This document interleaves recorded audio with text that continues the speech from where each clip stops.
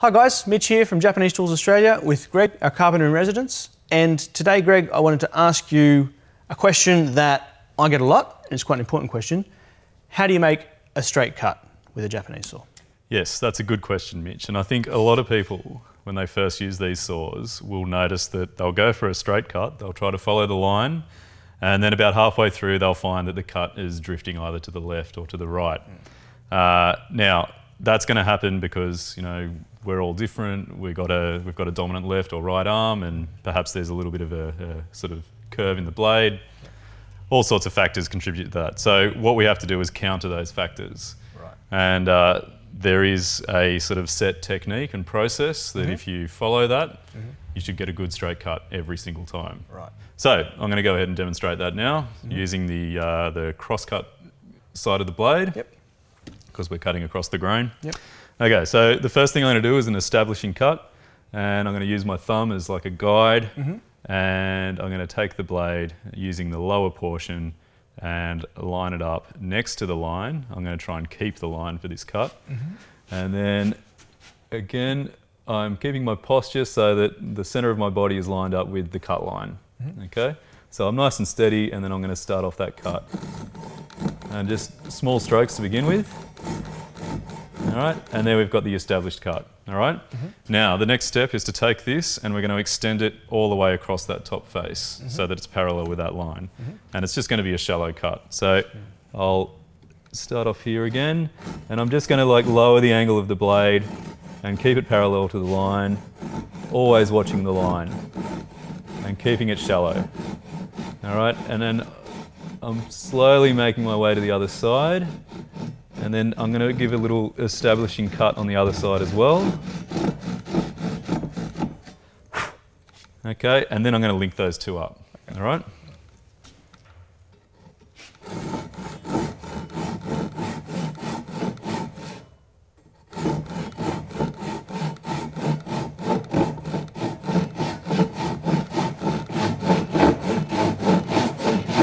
So there we have it. Right. That's the first cut, ready to go. Now from here, I'm going to take the cut down the close side to me, and then get down to about halfway through the wood.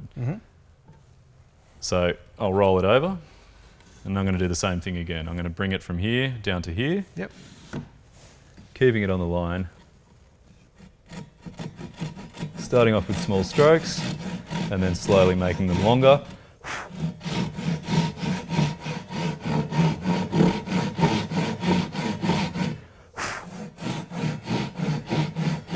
It's really crucial that you take care in this phase of the process to get that just right. So getting this straight is going to make your cut straight. Yeah, get this one straight, you get this right, everything else should fall into place.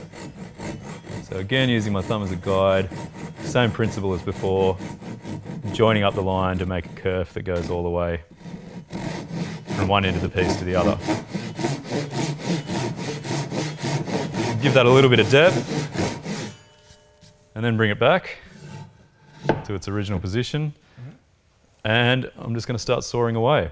And now I don't have to really worry about the blade wandering because I've got these two kerfs on either side exactly where I want them, and that'll keep the blade in the correct position.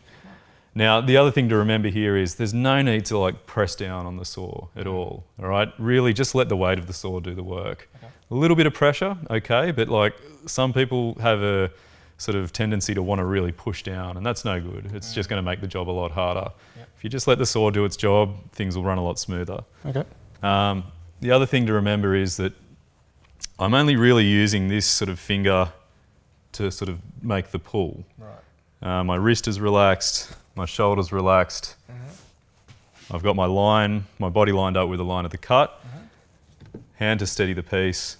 I'll be gripping it with these three fingers, and my thumb, and my index finger will kind of be like the guide. Right. That sort of dictates the sort of strength of the pull and things like that. Okay, so got my good grip in place, and then we'll get back into it.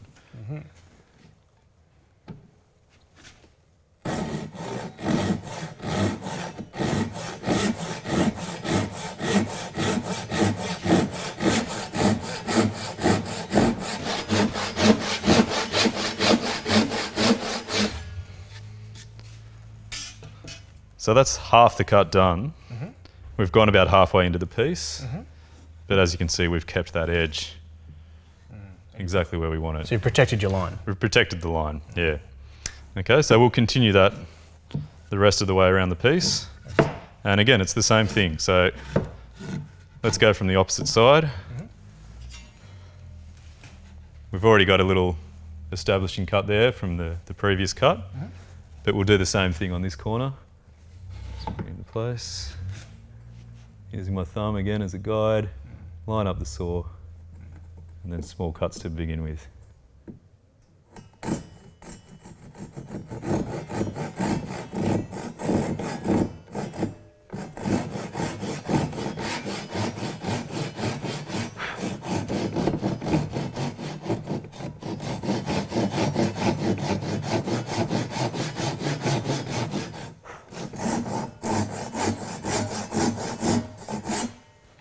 Bring this over here.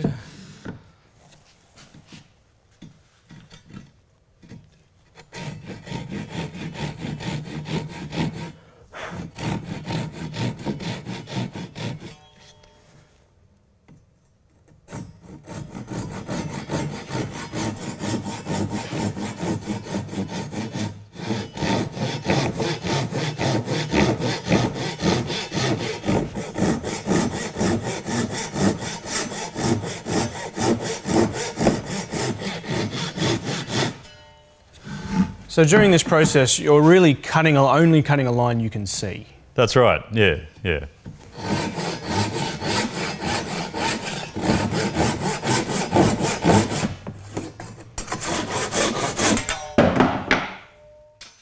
Wow. And there it is. So, reasonably smooth cut, but we've kept that line all the way around. Fantastic. Yeah. Most Australian woodworkers are making these sorts of cuts on a workbench. How do you do it in Japan? Well, they have a very different approach, and I think the only way to explain that is by showing you. So, aha. So without a workbench. here we are. So people often wonder, how do Japanese woodworkers secure the material that they're working with? Because clamps have never really featured in Japanese traditional carpentry. And the solution to that problem is that you either use the weight of the material itself or you have your own body holding the material down. And that's probably why the workbench has never really featured highly in Japanese carpentry. All right? So this is the standard setup that we would use when we're building a house in Japan and preparing all the timber. We've got a couple of sawhorses, and this could be a post or a beam. It's about 100 by 100. Now, imagine that this is actually 4 metres long. Right. The weight of it alone would hold it down and be enough to secure the piece. I don't need to worry about clamping it or anything like that. And I'm usually making all the cuts on either one end or another. And so all I have to do is have the end I'm working on protruding over the horse, and then I start cutting. So that's one option. The other way is if we're going to do a rip, it'd just be a matter of me getting down low and starting the cut like this, right? That's all well and good when you're working with a big piece of material. Sometimes you might be working with something a lot shorter than this, and you won't be able to get it as secure as it would be if it was a 4 metre length. So what I'll do is I'll show you how a Japanese carpenter deals with that. Ah, this is new. Yes, so this is the most basic setup, but it gets used quite a bit, and this is really the best way to rip wood. Right. So I've just got a block and I've stuck the piece on top, and I use my own body weight. Bit of balance. Need a bit of balance, and then you make the cut. And you don't really need to apply any pressure to the blade. But that posture allows you to really use your abdominal muscles to make the cut, and makes it so much easier and less tiring than any other position. Cool. Awesome. And so that's about it. But I mean, if you're doing finer work like cabinetry and things like that, traditionally a Japanese cabinet maker would have used a table on the ground, like a shooting board, and they would have been sitting on a cushion and doing all their work on that, and then using their legs to secure the pieces. So yeah, it's not necessary that you have a big workbench set up. There are alternative ways to use these, and these tools are made for really sort of, you know, active use in a non sort of woodwork environment, I suppose to say. I suppose you could say, it's for working on site. It's versatility. So you don't need a full workshop to get the most out of these saws? Not at all. As long as you've got a few blocks of wood to rest your piece on, and you've got a body and your own body weight, you can do everything that you could in a workshop. Awesome. Great. Well, thank you very much. No worries. Thank you.